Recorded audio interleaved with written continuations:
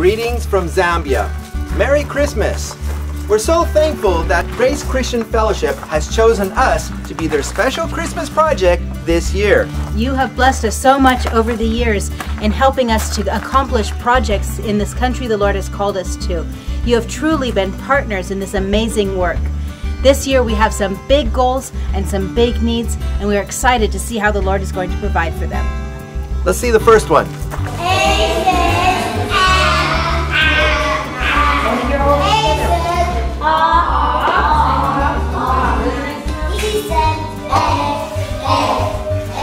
We have one classroom, and it is great for our first grade and kindergarten kids. But our older students need a classroom that is better suited to quiet learning. As they do their independent studies, they need a place away from the joyful noise of the younger students.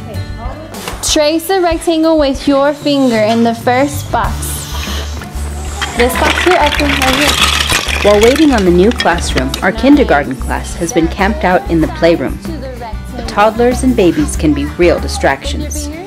A new classroom will put everyone in just the right place. Draw in the extra lineup.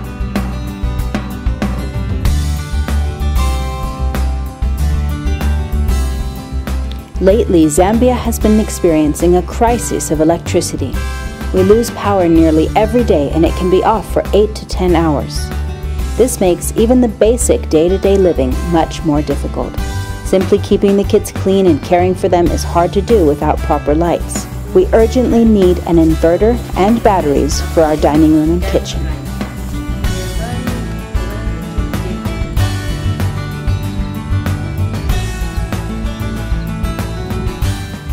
Our Terra Nova farm is going really well. We now have 300 banana trees, 110 fruit trees, and 500 tomato plants. With all this progress, we now need to protect our investment by building a security house. We will be able to safely store tools and provide a base of operations.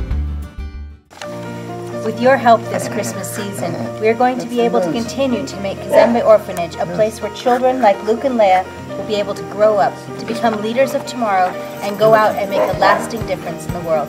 Thank you and Merry Christmas. Bye. Bye.